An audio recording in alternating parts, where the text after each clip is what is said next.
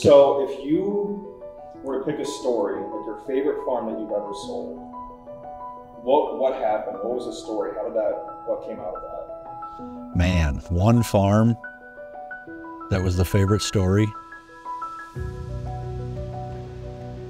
mean, I got a bunch of crazy stories, family stories, you name it, but the one farm sale that's got to be the coolest was one of the first farms I sold in the state of Iowa.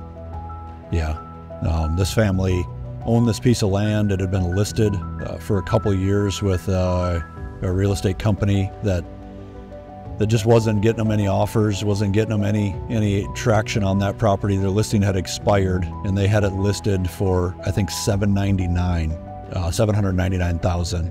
And we told them we should sell your property at auction, and they said, why would we sell at auction? And I said, because your property is going to be treated like fine art, not like a distressed property. We want to sell this like a piece of fine art at an auction because it's that special. And they said, well, I don't think anybody has seen it as too special because we've had it for sale and we haven't had any offers, and I don't even know if anyone's looked at it.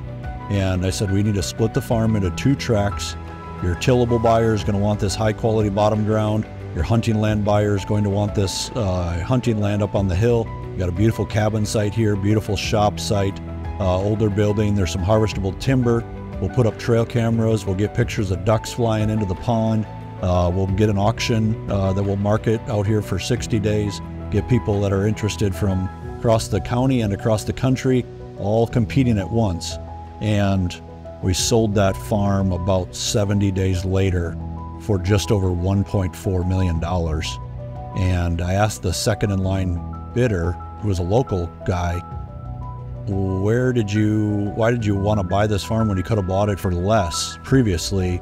And he said, I just never saw the value in it until you got so many other people interested in the farm. And it changed the seller's financial future for that family's trajectory for a long time in the future. And it was just a wonderful elderly lady that was a seller. Her children, who were the kids in their 70s, were just so happy with the result and everything that High Point had done different than their previous real estate company. And it was just awesome. And if I could do that every day, it'd be my favorite one every day.